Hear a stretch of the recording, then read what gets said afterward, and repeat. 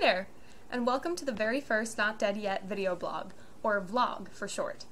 My name is Jules Good, I use they/them pronouns, and I'm the Assistant Director and Policy Analyst at Not Dead Yet.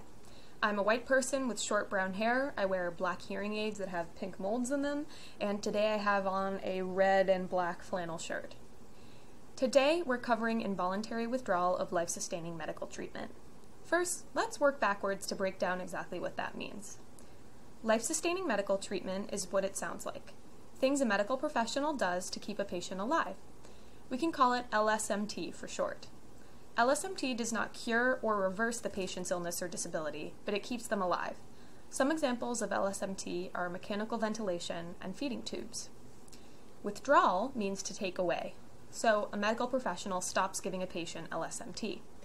Finally, involuntary means that something is done by force or without consent. So, to put it all together, involuntary withdrawal of life-sustaining medical treatment means that a medical professional stops providing the care measures that are keeping a patient alive without the consent of the patient, if they're able to consent, or without the consent of someone who is assigned to make decisions on the patient's behalf. This is a scary thing to think about. No one wants to imagine that their life will be ended on someone else's terms.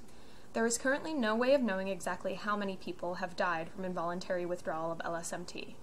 However, we have seen an increasing amount of court cases where the plaintiff, or the person asking the court to hear the case, is a family member or caregiver of someone who died in this way. We'll be doing a deeper dive into some of these court cases in a future video. From analyzing these cases and the available academic literature about involuntary treatment withdrawal, it is clear that certain groups of people are at higher risk of this happening to them.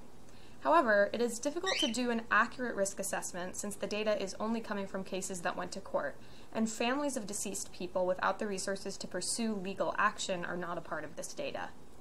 But from what we have available to us, we can see that older adults, especially those with chronic conditions, make up a good number of these cases. There are also several cases involving infants who needed LSMT from birth and either had treatment withdrawn or denied entirely. The majority of cases involve patients with chronic conditions such as cancer, and a smaller percentage were patients with a sudden traumatic injury. So we can surmise that infants, older adults, and people with chronic conditions have a higher prevalence of involuntary treatment withdrawal. Another contributing factor we need to look at is patient race.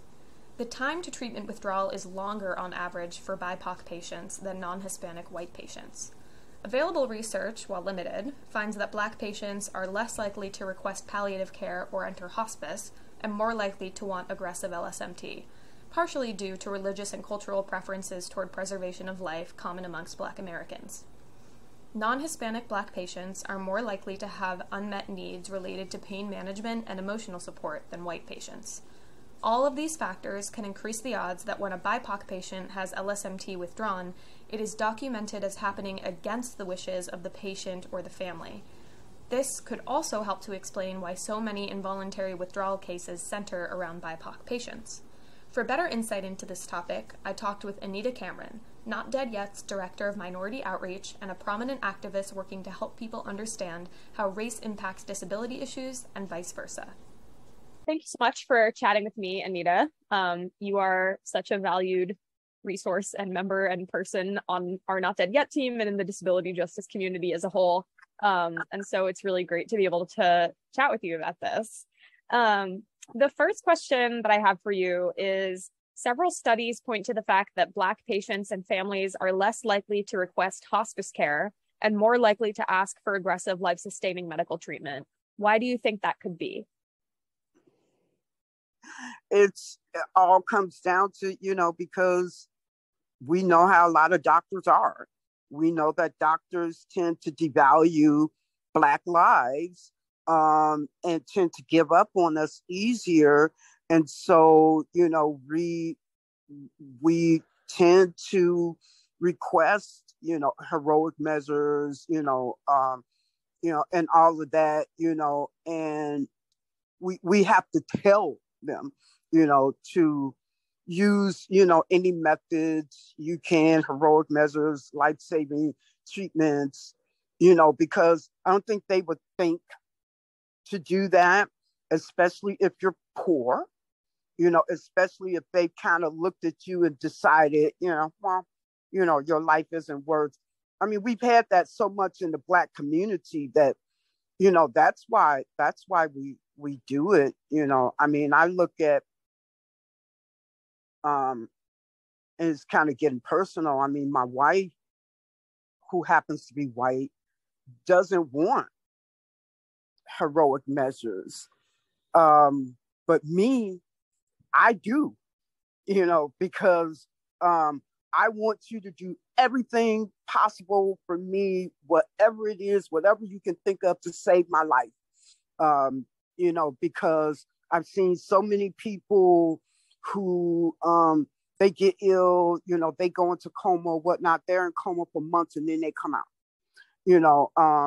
And had they not had heroic measures not been done, they would have died. And so, yeah, just because of the racial disparities in healthcare and all of that, and how I know that is that, I mean, coming from me as a Black person and from other Black folks that I've talked to or that I've read about, that's the issue. Yeah, we don't want to be murdered. We don't want to be just allowed to die. So we just put it out there that that's what we want. Yeah, thank you for that. That absolutely makes sense. And, something that I noticed kind of as I was looking through the data that is available, is that most of the reporting is on voluntary withdrawal of life-sustaining treatment. And for all the reasons you just said, oftentimes Black patients are much less likely than white patients to request withdrawal. And so I think when we look at the court cases that are out there, we see a lot of plaintiffs who are the patients or the families of patients of color, because they are more likely to, if that care is taken away, it's not done voluntarily for all the reasons you just talked about. So yeah. Another question I have for you is that a lot of researchers have pointed to a lack of good communication between providers and Black families as a reason for low satisfaction with Black patient care outcomes. What do you think is causing some of these communication issues? Same thing, racism, bias, not being culturally competent, not, people, providers, like just kind of dismissing our concerns or our fears, and so, yeah, all of that racism and bias spills over into how we're communicated with or not. Yeah. So then that bias not only impacts the patients, but also families and caregivers who are trying to communicate with the care team. Yeah. And then, so it seems really clear that there's a lack of research that's explicitly about involuntary withdrawal of treatment in general. As we move to fill this research gap, how can we ensure that Black experiences are highlighted in this work? And how might traditional research methods in a hospital setting disadvantage or maybe misportray the experiences of Black patients? I think by the time you get to the hospital, or even get in a room or whatnot, doctors have already determined what your course is going to be. If you go by what happened with Michael Hickson and how he was deemed to have an upwards of 70% chance of survival, but it was determined within minutes, that they were just going to allow him to die, that he had no quality of life. And so, I see that happen. Well, I think a lot of times, like with Black patients, so like a lot of these studies are paid, and they pay you in some kind of fashion. And a lot of Black patients are not selected for that, for whatever, reasons. Often the studies are done without knowledge or consent, because who's going to tell you? Verily, I think probably only twice in my life have I been told okay, you're the subject of a study, or, would you like to participate, in this study or whatnot. But, talking to, I think that the providers, there has to be a willingness to engage with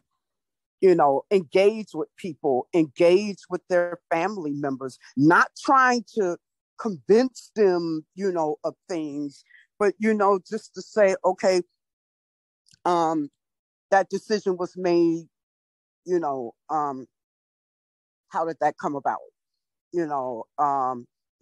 Or whatever. I mean, and I think sometimes it's a bias or racism. And then I think sometimes, providers don't know how to talk to folks, whether they're disabled or whether they're Black. They don't know how to deal. And I've literally heard, had people tell me, I don't know how to talk to you people. And literally, you people, I don't know how to talk to you people. And so, that's one, way where, Black patients and family and caregivers could get the short end of the stick in hospital situations, because providers don't want to talk. Providers don't want to, deal. They want to come in, do whatever it is they're going to do and get out. And, I hear, the stories and everything where some providers kind of get to know their patients, but I see that they're almost always white. I think with Black patients, assumptions automatically get made. Yeah, absolutely. And I mean, I can only imagine the kind of power dynamics that are at play between patient and doctor anyway, when you're in a hospital setting and feeling like the eyes are on you, all of the time, how magnified that must be for Black patients and other patients of color. Well, we just it's assumed that we're incompetent. It really is. And even by non-white doctors and Black doctors, because it's so pervasive and so, ingrained, that I saw a study years ago that say even Black doctors treat their Black patients different to their white patients. That's just how ingrained this is. And when you go to medical school and it's like, okay, well, they're the experts, they're the ones that know, and they're saying, oh yeah, Black folks have thicker skins, kind of like animals, so we experience pain differently, and you have people who don't look like you saying these things, and you're like, oh, okay, I mean, I guess, and then, we kind of know too that I think for some of us Black folks, it's almost like we got to outwhite the white folks in order to be successful. Kind of like Black cops, you got to be worse, in order to be accepted, and, and all of that. And so I think that, that plays a part as well. So now that we know what involuntary withdrawal of LSMT is and who it is happening to, our next question is, why is this happening? And more importantly, why do medical professionals who withdraw treatment even have a fighting chance in court? To understand that, we have to talk about medical futility. If a doctor claims that a requested treatment will not positively impact the patient's medical condition or quality of life, they might say the treatment is medically futile. Because doctors are held in high regard due to their years of training and perceived expertise, they are often taken at their word when they say a treatment is medically futile for a patient. When a patient or their surrogate objects to a futility judgment, it's important to examine the power dynamics at play. Because doctors have more institutional power than patients or their families do, it is vital that they prescribe care that embodies a combination of medical best practice and respect for the wishes of the patient and surrogate decision makers. But they can't do that if they have skewed beliefs about which lives are worth living and which are not. This is where quality of life judgments, often riddled with ableism, come in. And that's where we'll pick up on a future video where we'll talk about medical ableism and have a deeper discussion about what quality of life really means. Thanks for watching. If you like this video, please share it. Feel free to comment your questions or suggestions for future video topics. To learn more about our work, visit www.notdeadyet.org. Thanks. A quick addendum to this episode of the Not Dead Yet vlog. I put it in a visual medium, but totally forgot to describe it verbally in the video. But all of the citations for any sources we cited throughout the video are going to be available in the video description, and they're numbered in the order that they occurred over the course of the video.